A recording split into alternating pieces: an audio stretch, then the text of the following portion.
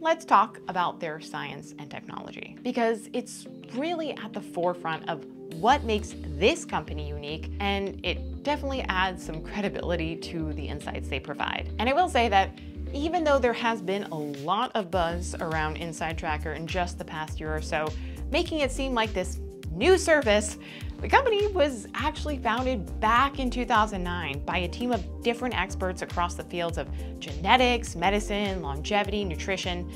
They had a mission.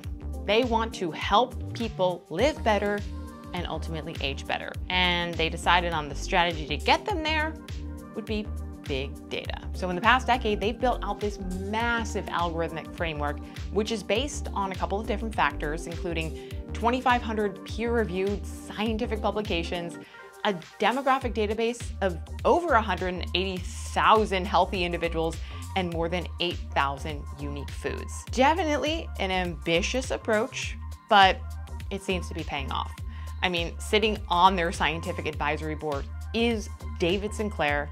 Yes, that David Sinclair, the award-winning biologist, the Harvard professor, lifespan author, and fun fact, he also recently made the list for Time's 100 most influential people in the world. Even Stanford's own Andrew Huberman has talked openly about his support of InsideTracker on his podcast, Huberman Lab, which is kind of a BFD because he doesn't just throw his support behind anything.